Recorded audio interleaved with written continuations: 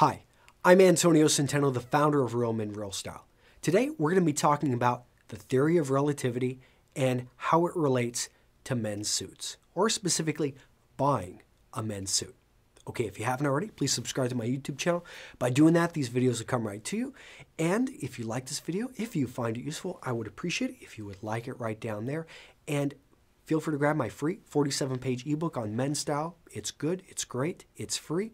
And if you want more, I have a premium ebook. You've probably heard about it. 600 pages, 400 pictures, 14 hours of audio. It's awesome. And it supports my business here in Wisconsin. So I would appreciate you checking it out. All right. So the question that came in was from a gentleman. He's actually Kevin. He's out in San Diego. He is a surface warfare officer transitioning out of the military. And Kevin wrote me actually a great letter, a lot of information here. He's been looking at suits in the San Diego area. But one of the things Kevin mentioned was he watched a lot of my videos. The suits I'm looking at are the Men's Wearhouse's most expensive suits that they carry. And everything else, he was pretty good on. But I wanted to go to this because, and I'm not going to knock the Men's Wearhouse. I'm not going to knock Jose Banks. I'm not going to knock Brooks Brothers or any other manufacturer. These businesses serve a purpose and they're helping a lot of men dress better. But the point I want to make is understanding quality of menswear and relativity. And so what do I mean by this? I mean that whenever you're out there looking for a good deal in menswear, that the highest line of any manufacturer is rarely the best deal. And how I describe value is you're getting the most for your money.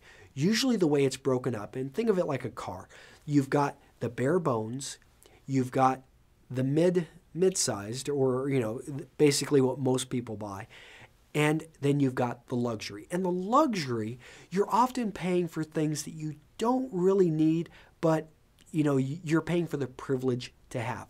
While in the center area, kind of like the sweet spot where most people buy, is where you've got the things that really are going to pay dividends and that you do want to have. The bare bones is that's when you're getting, stuck with the stick shift and you're having to shift all over the place in a big city and it just drives you nuts as your kids are screaming in the back. And yeah, don't get me started.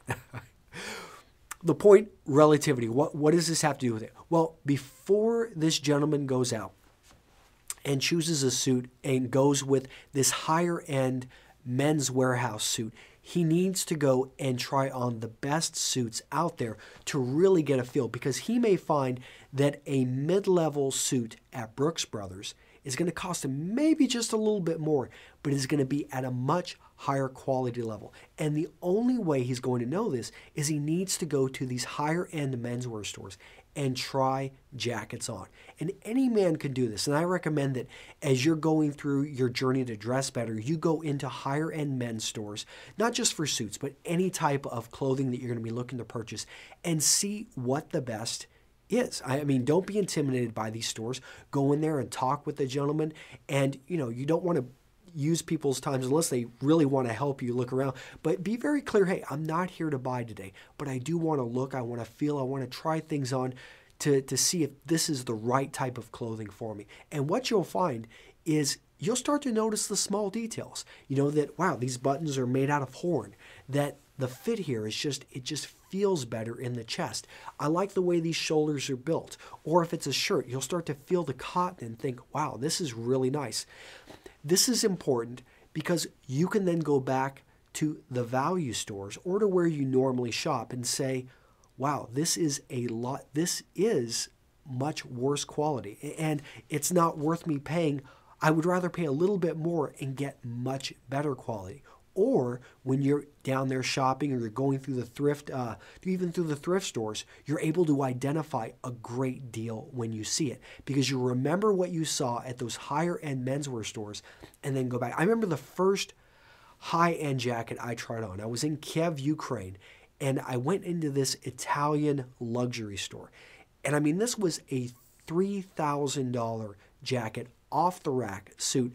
And I put that thing on, and I knew I wasn't going to buy it. I wasn't going to spend $3,000 for a suit at that time. But I tried it on, and I was like, wow, this fit is awesome. I mean, it just felt like butter. I mean, well, maybe it didn't feel exactly like butter, but I mean, I can't really describe. I never felt clothing up to that point that was so smooth and just fit my body the way this Italian suit did. And after that, every other, and I was in Kiev, Ukraine, so a lot of these suits are coming out of Russia and places, and the fabrics were not great. So I went to these other stores and I was like, wow, I am really, there's a big difference between a $3,000 suit and a $300 suit.